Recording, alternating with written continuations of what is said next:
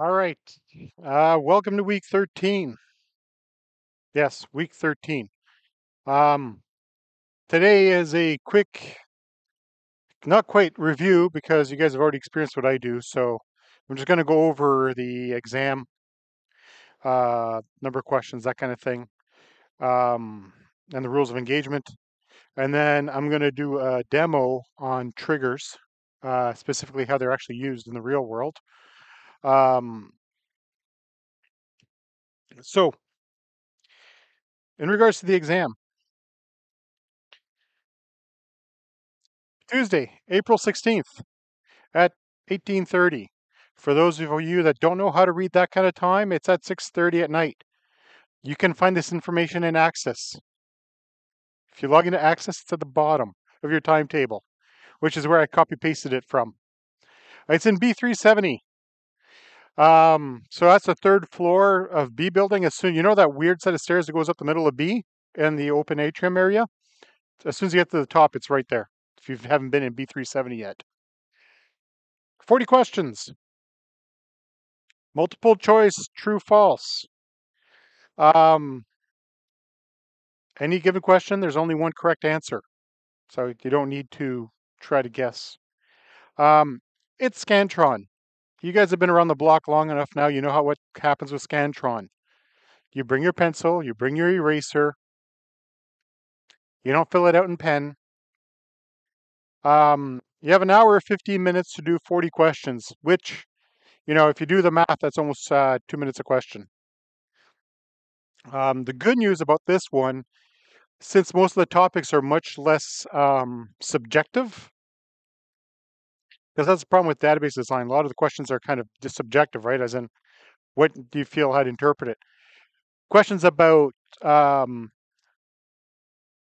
what's the command to create a user? That's not very subjective. So that's the good news. Now, what's on the exam? It's broken down as follows. 6 questions about backups. This will be covering stuff such as along lines of the difference between an incremental and a full backup windows, best practices, that kind of thing. Maybe what is the MySQL command to do a backup?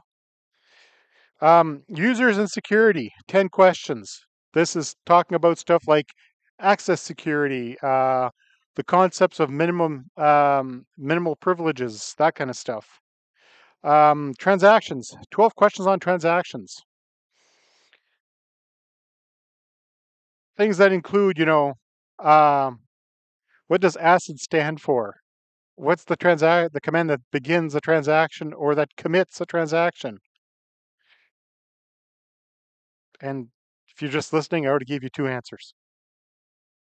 If you're paying attention to what I just said. Um, 12 questions on triggers and functions. Most of them are along lines of how do you reset the delimiter? Or I give you a chunk of code and you tell me if it's going to work. No, I'm not going to give you like 5 pages of code. Like the functions are like that long. This is the definition for a trigger. Is it going to do what it's supposed to do? That kind of question. They're very straightforward yes, no type questions. Honestly, as long as you did the labs, the last 2 sets of questions are going to be fine. It's all based in the slides. Users and security based on the slides. Backups, again, based on the slides. There's nothing in there that you haven't seen. And like I said, there's nothing subjective about it. It's not your opinion on whether or not, you're picking the right data type for a field or, that kind of thing. Any questions about what you guys are getting into for your final exam? Yeah,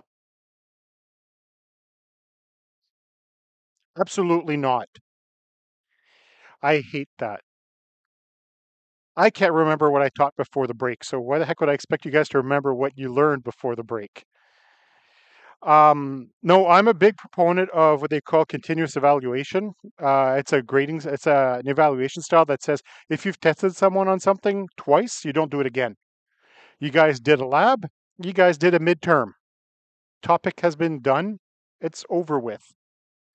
After the break, you've got a lab per topic, and you're going to have a final exam. You're going to be tested on the. You'll be tested on each topic twice. So basically, from the break onwards, it's all that's on the test. You don't need to try to remember what happened, in January.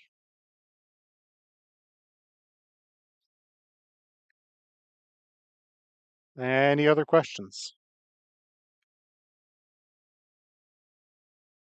Going once, going twice. Are you sure? Okay, 3 times. All right. Now I'm going to dive into um, the demo. And what I'm going to be doing is something called an inventory allocation system. Now, how many of you have bought something online recently, say in the last year? Let's be honest, probably almost every single one of us has bought something online, whether it's from Amazon or a pet store or whatever. We've all bought something, AliExpress, or any of those websites where you can buy stuff. Um, Pretty much everybody has bought something online, whether it's a textbook or renewing your antivirus. That counts as buying something online. Now, inventory allocation is an interesting thing. When you buy stuff online, it doesn't magically disappear out of the warehouse the second you place the order, right? It's like you buy something from Amazon. There isn't some little pixie that picks, like you hit buy, 10 seconds later somebody grabs it off the shelf, puts it in the box. It's not quite that fast. Amazon's getting pretty fast, but it's not that fast. Most places, what they do is they maintain inventory. So they keep stock of everything they sell on shelves, whatever. Um, and what happens is when somebody buys something, it creates an inventory allocation for them. So it's saying, oh, I bought 3 t-shirts today. So what it's going to do is it's going to say 3 t-shirts have been reserved. So the next time somebody goes to buy something, it's going to go, oh, we had 20 of these shirts available. We've sold 3, so we have 17 left. There still could be 20 sitting in the warehouse because it hasn't been shipped yet. But as far as the world is concerned, there's only 17 available because 3 have been allocated to someone. So at that point, there's a process involved that keeps track of how many allocations have been dealt with. And when a product gets shipped, it releases the allocations and decrements the actual on-hand inventory. So when, for example, you buy a t-shirt from T-Turtle and they finally put it in the envelope and they put your sticker on it and they scan it for UPS, at that point, it decrements it out of inventory because now it's been quote unquote shipped. It doesn't mean it's been picked up by UPS or FedEx or whatever, but it's now in the hands of the courier to deal with for the most part. So I'm going to go through an example, and I'm actually going to post the files for this example for you guys to go through as an example after the fact. There's no point trying to keep up with me while I'm doing the demo because I'm not going to type in every trigger myself. I already have them created. I'm going to screen explain to you what they're doing, demonstrate what they're doing. Years ago, I did this demo live, and it took almost the whole 2 hours because I had a typo, and it took me half an hour to find a bug. In the meantime, students at this point are like, because they're so bored, because Dan's sitting there cursing at the laptop because he can't figure out the stupid bug. I was missing a semicolon, by the way. We've never experienced that feeling before. Um, all right, so when I post the announcement tonight, I'll upload the matching files for it. So there's a database with an existing structure and 3 triggers.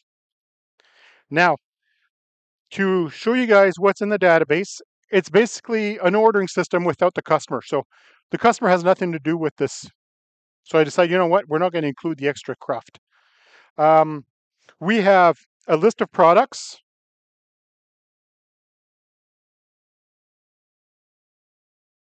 And let's make this nice and big. All right, a bunch of drugs. List came from an online list of drugs. It's an easy way to populate data if you don't need to want to think about it. And you can see that we have a product and a quantity. The quantity is what's available in the warehouse. So in the online pharmacy, they have stacks of boxes full of prescriptions, and they can fill them out as needed. We have orders, which is, the world's most complicated table because there's no extra data in there.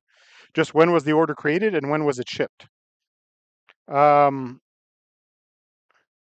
There's order lines, which is basically what product, how many did we buy, what order is it tied to. And then we have allocations, which should be an empty table at this point. Yes. And this table shows which product is associated to what order line and how many have been requested. Okay. So this is our starting point. When an order is being placed, it should be the first thing that is done.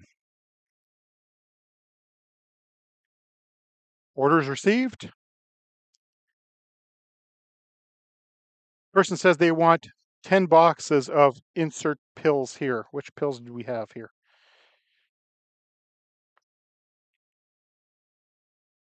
Hey, they want 5 boxes of vitamin D, prescription vitamin D. We're just going to skip the one that was above that for now. And 4 boxes of vitamin D. So what's the first thing that should happen?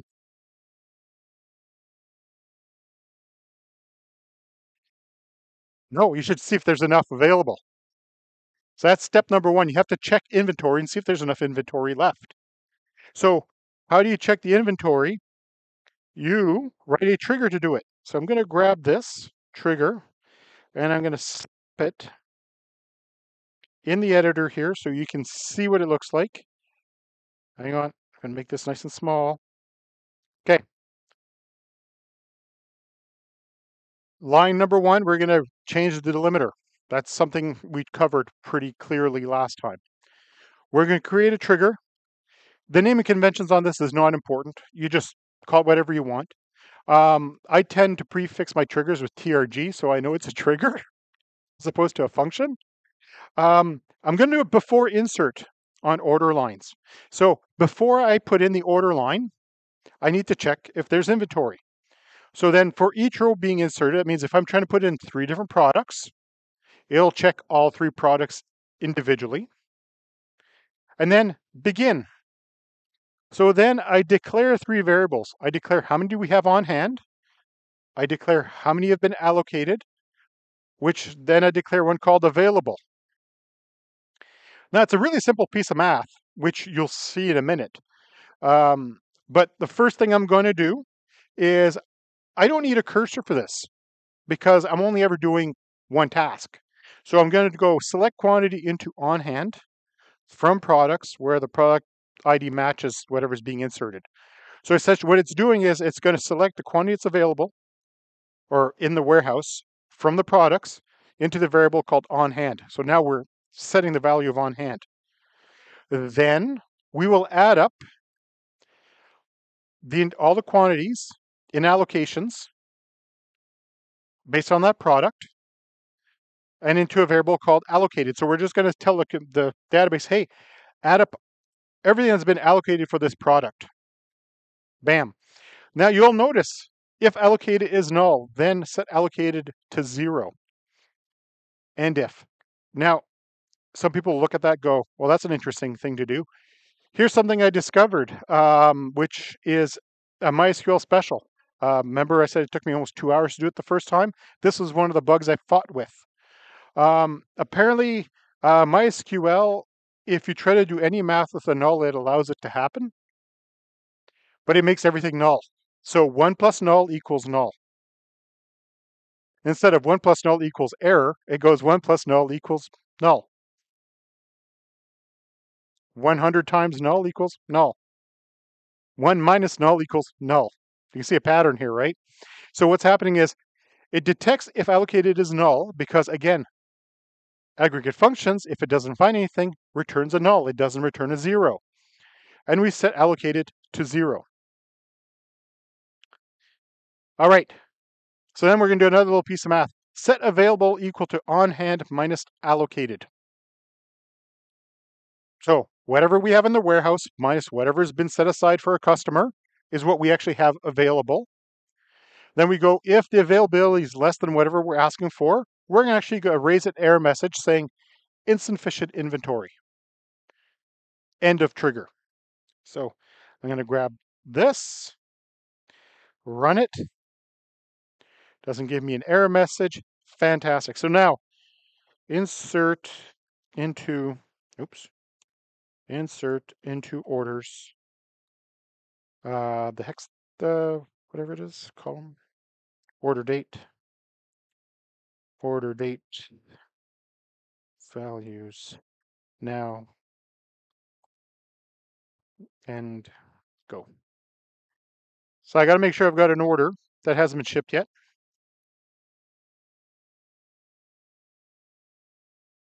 There we go. There's my order. So we're going to be playing with order number 2. And I'm going to add an order line now. I'm going to go insert into order lines, order ID, product ID, and quantity. So we're going to go,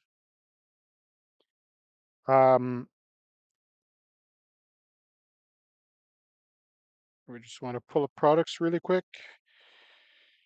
Number 4, order ID 2, product ID 4, and I want 3 boxes. And I'm going to run that. Okay. No error messages. Cool. Let's go check our allocations. There should still be nothing there because we're not doing anything yet. If we look at our order lines, we can see right here where this is the one we just added. Cool. So we don't have any allocations yet. So our system is kind of broken. Because now what happens is I can start putting in order after order because I'm not putting anything aside. So as far as it's concerned, as long as I've got in my order, as long as I've got less than 9, everything is cool because I'm not setting any aside. So I'm going to try to insert 14 boxes. And we get an error message right at the bottom here. I know it's really, really small and you guys can't see it. But take my word for it. It says insufficient inventory. I really wish I could make MySQL make that big, but I can't. Actually, you know what?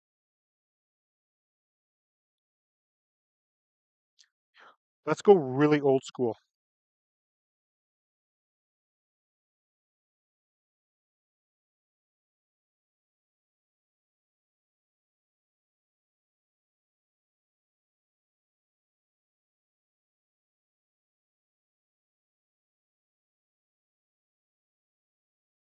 Uh,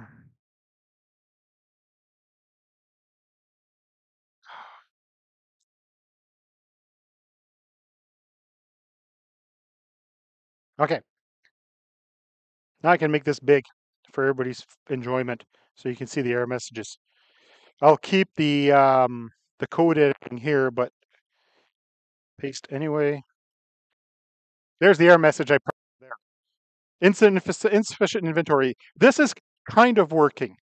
What it's doing right now is it's saying, hey, you cannot order more than we actually have in the warehouse. But it doesn't care that we have not allocated any. So in theory, if there's 9, 6 people could order all 9 boxes and it would allow it. Not cool. So now we need to decrement how much is available to the customer to buy by creating an allocation. So we're going to say, hey, somebody just gave us their credit card. We took their money. So just maybe we should put the stuff aside for them until we manage to ship it. And like I said before, it's impossible for the stuff to come off the shelf the instant somebody buys something. It needs to be put just aside virtually. It's been reserved. Okay. So, which brings me to the next trigger. This one's a little more complicated.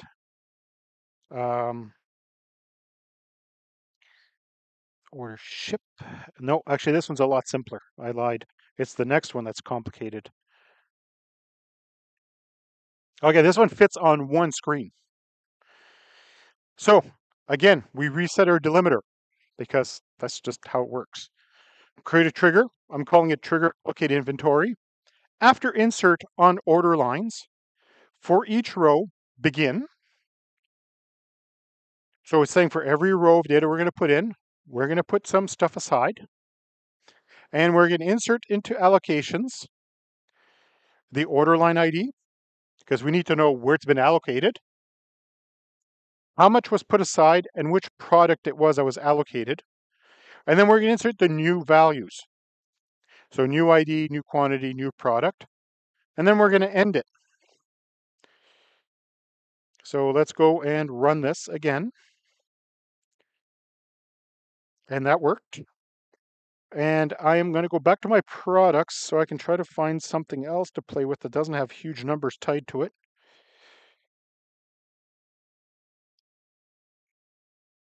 Let's go with number 45. All right. So same order. I'm changing, putting two aside when it's product number 45. And of course that is not going to work.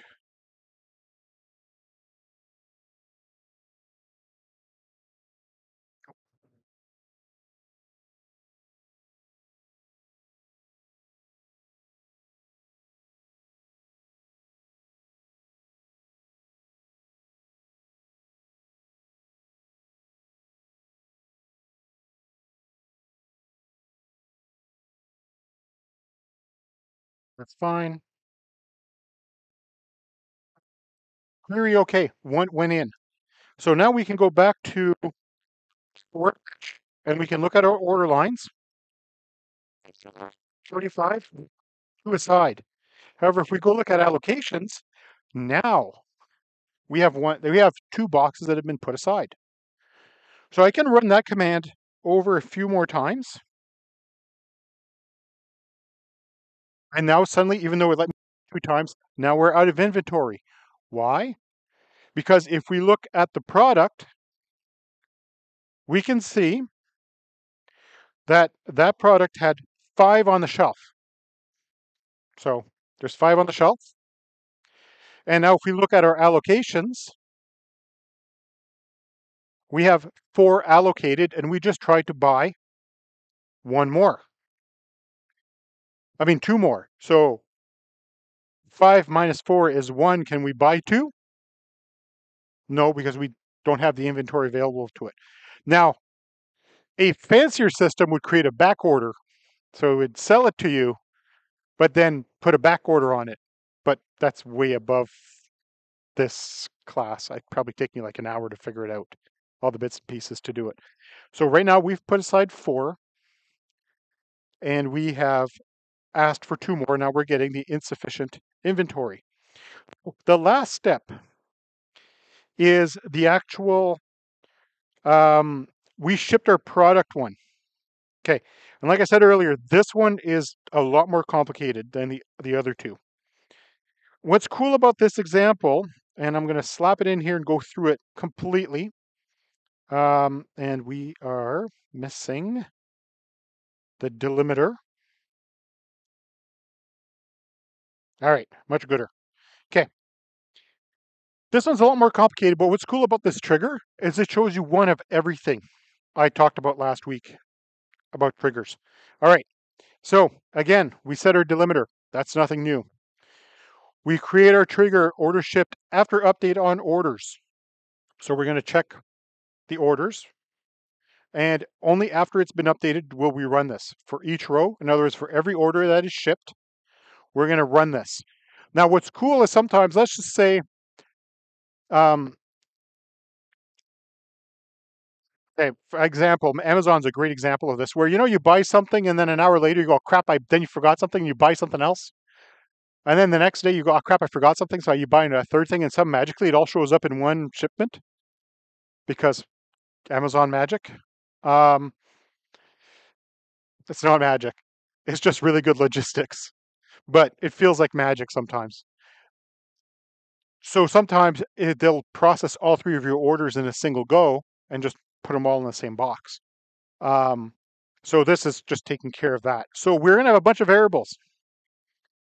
So we have product ID and order line ID. We have an exit loop, Boolean, allocated, available, new available. Okay, so these are just a bunch of variables that we're going to use through the code. We are going to declare a cursor for selecting the products in the order we're shipping. So essentially, we need to know what products are being released out of the allocation. Therefore, we need to know what's being shipped. That's what this is doing. It's a straightforward SQL query. And as always, because MySQL is special that way, we have to declare a continue handler for our not found. So when we run out of products in an order, we need to exit gracefully, and that's what's going to happen is, we went through every product in this.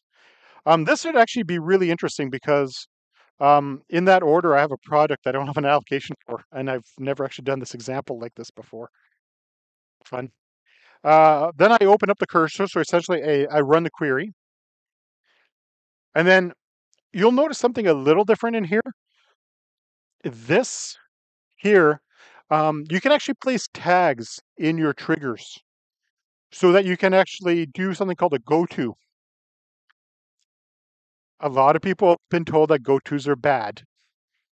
It's an old programming style where you set a label in your code and you could just jump to that spot whenever you want in your code.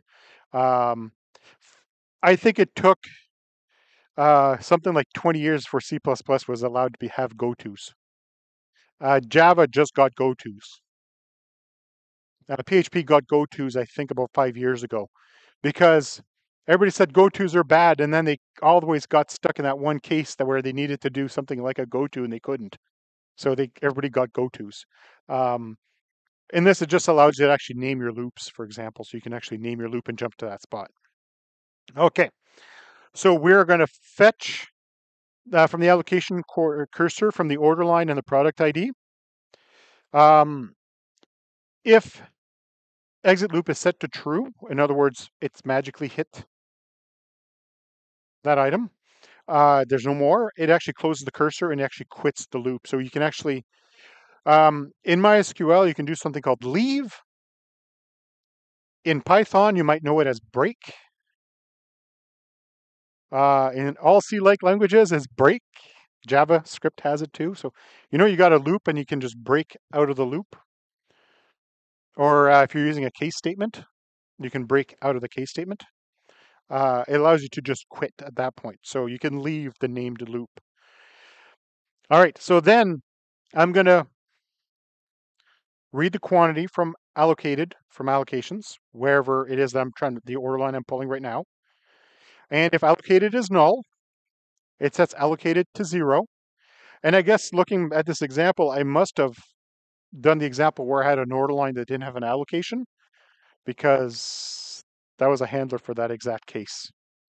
And then I set the quantity into available. Basically, I'm pulling whatever's on the shelf. And then we do the fantastic new available. Basically, we're setting it to whatever is available minus whatever's been put aside. And then we go, hey, if the new available is less than or equal to 0, we're going to make it to 0 because it's impossible to have negative inventory. You have 5 things on a shelf and you ship them all out, it's impossible to have -5 on a shelf. Negative numbers are not real as far as inventory is concerned. Then we update the product and we delete from the allocation so that there's nothing left in the allocation. Now, in a proper modern system, you wouldn't delete the allocations, you'd leave them there, but mark them as fulfilled. So you'd add extra layers saying, hey, by the way, this allocation was filled on date. So if anybody decides to argue, they can actually go through and look at the dates of when everything happened.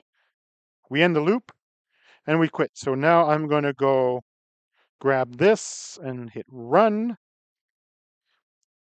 All right. So now I'm going to go update orders, set shipped, order shipped. equal to now, and I'm going to hit enter. Okay, 2 rows affected. And that was really stupid because I just ran, I ran on all the orders. I shipped all my orders again. It really doesn't make a difference. All right, so now if I go look at my allocations, oh, that's not good.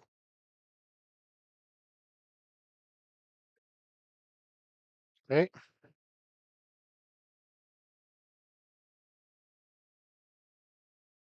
that,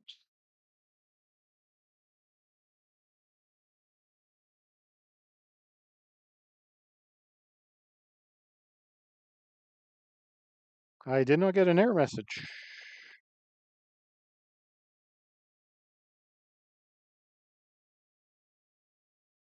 Oh, that's always fun.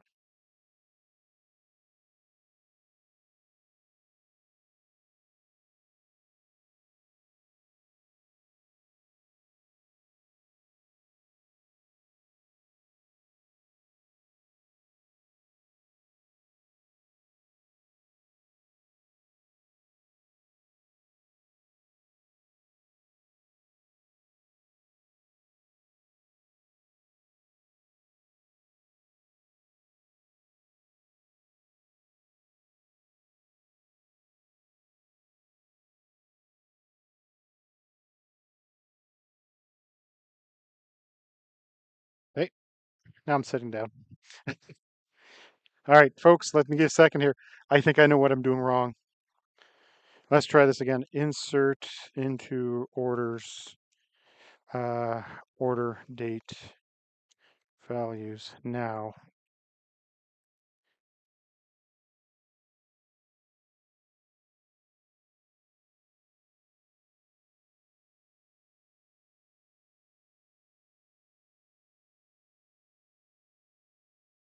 I'm going to start over and see if I can make this work. Let's go pick a new product here. Oh,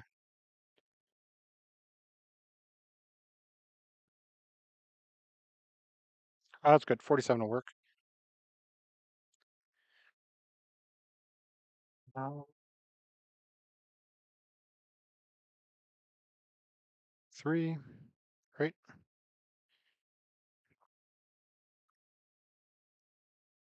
47. Okay, so go to allocations.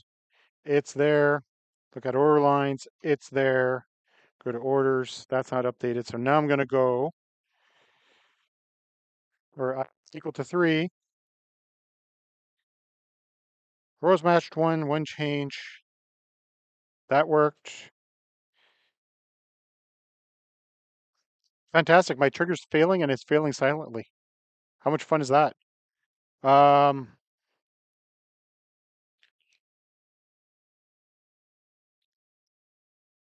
okay, so MySQL, raise log, raise notice. Just got to remember what the syntax is. Raise notice.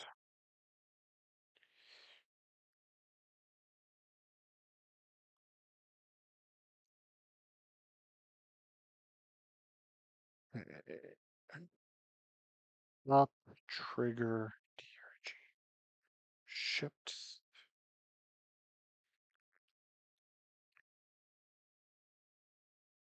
You guys get to experience the joy of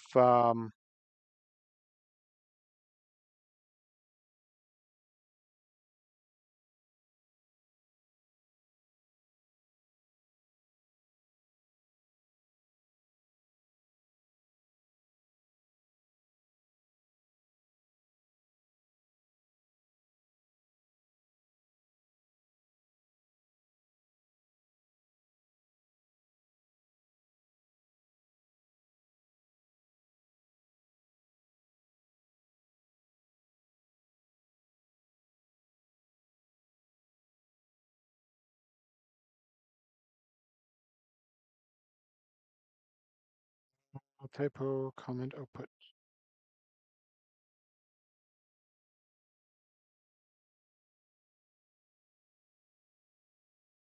All right, so we're gonna hard do it then. Okay.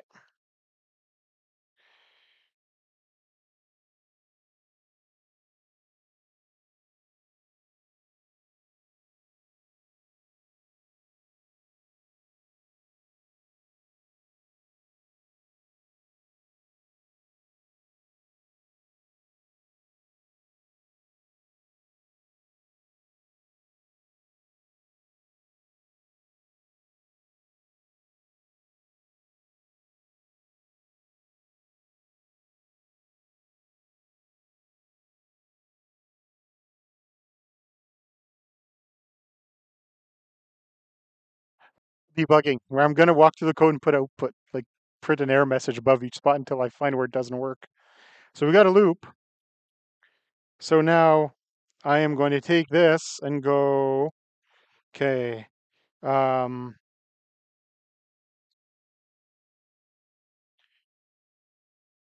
inside loop, run inside loop.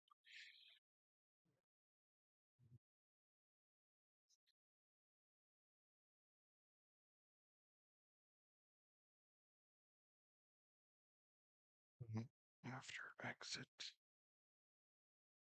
loop.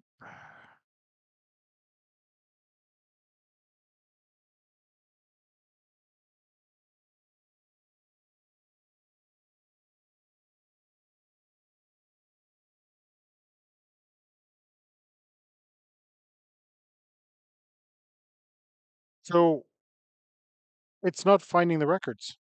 That's what's happening. And that's really interesting. Let's go take a look at my allocations. Order line ID 7. Order line ID 7. So if I go look at my trigger, this should go.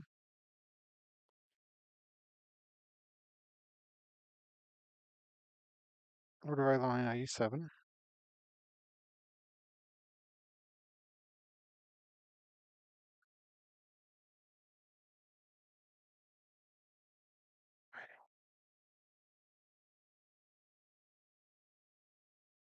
Order ID. ID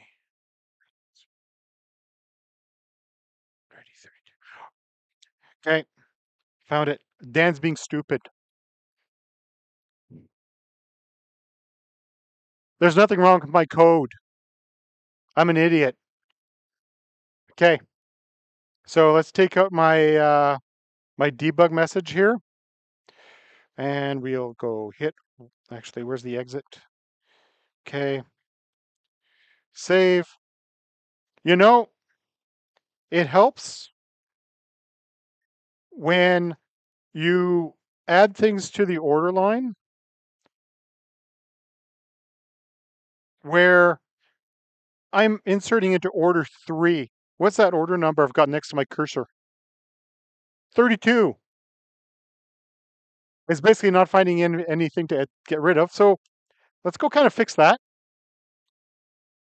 like this. Now, let's try, let's take a look at our allocations again. Okay, so we go, okay, product ID, that, 47 is good. If I look at my order lines, okay, that might actually work now. So we're going to go, so now we're going to ship it. And let's see if my code actually worked. Go to allocations. Now we have one less allocation. And if I go look at my products, before it's 14, now it's 12. So the allocation system is doing what it's supposed to be doing now. It's working. What did we just learn by watching Dan sit there and struggle for 10 minutes? Make sure you type your crap in right. Even if your code is perfect, it will not survive a contact with a meat sack, also known as me. Okay, so we have three fancy triggers that are doing three different jobs. One's checking to see if we have inventory available for sale. One, we set stuff aside. And the third one, once we ship it, we literally say, hey, we have no more of these on the shelf. So what I'm going to do is I'm going to collect the database and collect these triggers for you guys. And I'll include them as part of the announcement tonight. So you have these examples. You can use them as a study tool because it literally shows you everything about the triggers. But yeah, it worked. Well, it was very anticlimactic when you realize it's actually me being dumb, and not my code. Because I've done this example for years, and I was wondering why that code suddenly stopped working. I was about to blame MySQL for changing things. All right, so that is that. That is officially the end of the semester. I will be here next week if anybody has questions for the exam. So I'll be coming to class, but I'll just be sitting at a desk. If anybody's got questions, you're not sure about some of the topics or whatever, I'll be here. Um, if I remember right, all the labs are due. Let's go double check that before I open my mouth.